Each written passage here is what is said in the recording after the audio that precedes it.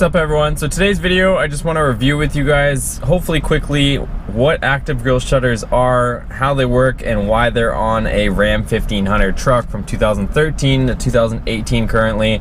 If you have an 8-speed transmission, you have active grille shutters on your truck. So the last video I showed how to delete them. Today I wanted to talk about why they're on here, what they're supposed to do, and why I actually deleted mine.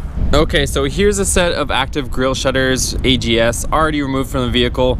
Basically, you can see it's upside down right now, but this is how it would sit in the vehicle.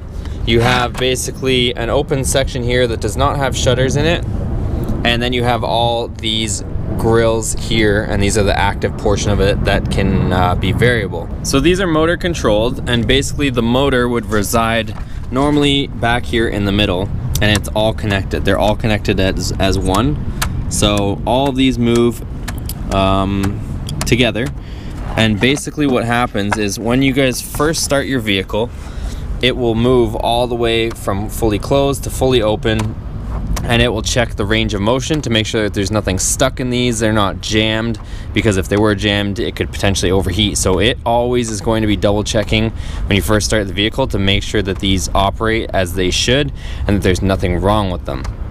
So with that being said, that's the kind of procedure that they're going to go through. They're going to check to make sure they open and close properly. And then why are these on the truck?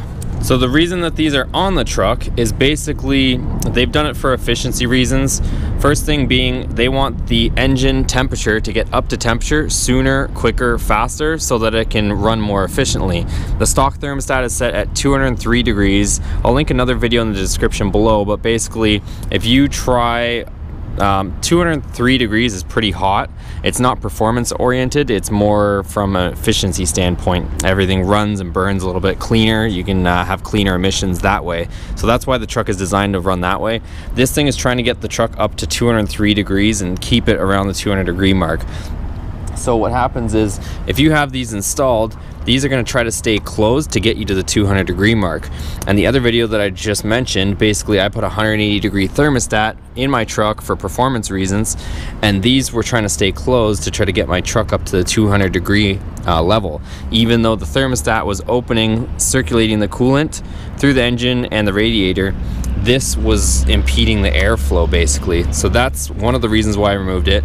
The other reason, so basically if it's winter, you guys live in a cold climate, these things will try to stay closed to bring your temperature up or get it there sooner. So that's one reason. The second reason is it's supposed to improve aerodynamics. So basically these will stay closed while you're on the freeway in an effort to try to get air instead of going into the grill to pass over top of the hood and over top of the vehicle. So that is what they're there for. So those are basically the reasons why they're installed. Now let's get into the reasons why you might want to remove them. If you're like me and you deleted the mechanical fan, which basically creates a load on your engine and basically robs a little bit of horsepower from the engine, if you remove your mechanical fan, there's not a lot of free airflow passing through your radiator. What happens is you're only left with this portion at the bottom, and this is going to stay closed the majority of the time. And basically this is trying to stay closed while you're on the freeway. This is the only air you have passing through, and if you have the mechanical fan, which is basically constantly going to be spinning whether you like it or not, it won't be fully locked up at all times, but the mechanical fan is basically going to spin with the engine because there's a little bit of parasitic drag, so it's always going to spin.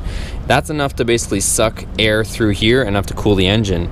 But what happens is you're on the freeway, this is staying closed, and you're not getting much airflow except for whatever can pass through this small opening. So you have this issue where your fan is constantly cycling on and cycling off even when you're on the freeway, when you could have easily had enough airflow had these been open.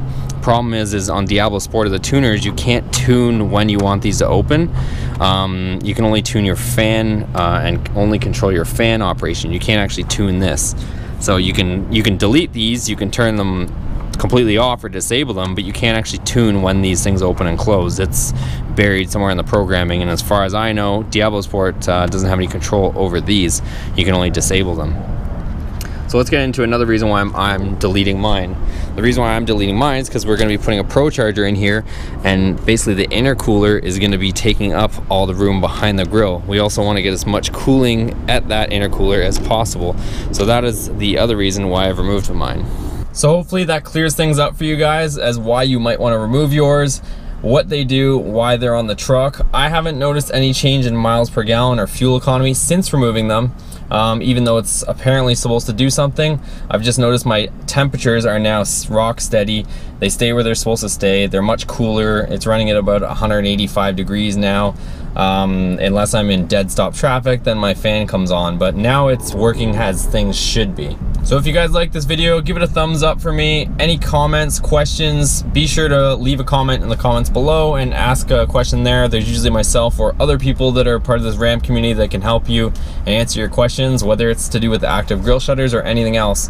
Also, make sure to check out the Instagram page, so it's at BoostedMotorsports, same as the YouTube channel name, and we're also on Facebook. If you want to search Boosted Motorsports, we're online there too. But wherever you guys want to follow along is cool with me. So as always guys, new videos on the YouTube channel, and make sure you're subscribed, and we'll see you on the next video. Take care.